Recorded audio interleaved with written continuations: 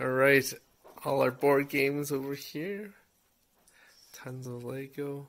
Because we are getting ready to revamp this wall. Okay, so these are the new IKEA Havsta units. These are the 3 wider sliding door versions. So that's 3 in a row there. And a slightly narrower swinging door.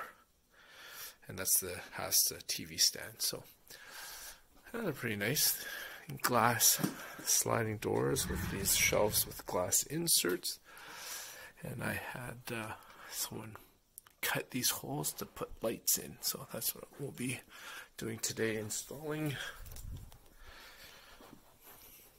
the VAXMYRA lights. So really they come with small pucks, but you can remove the top inserts so that basically they sit flush like that.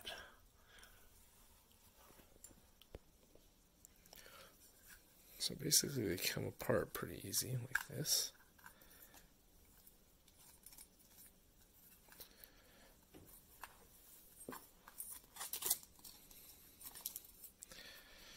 And there's these little tabs there. And that will just hook right up. And then the cord will be above the unit. And we'll give that a shot, see how it looks.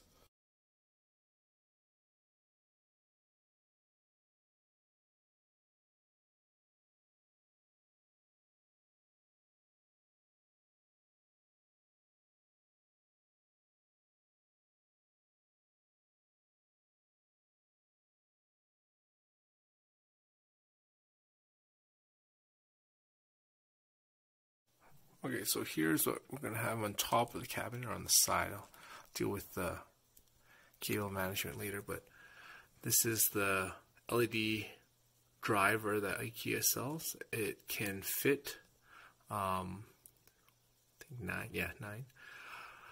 And this is what that looks like. And then you actually have to buy this adapter, which plugs into the wall. I don't know why they don't come together, because you need the 2 together for it to work.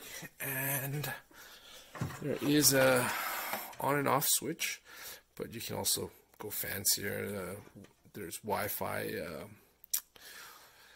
remotes and things that you can sync with your smart home stuff. So anyways, they're all in, as you can see, nice and flush, all the units, and we just have to turn them on.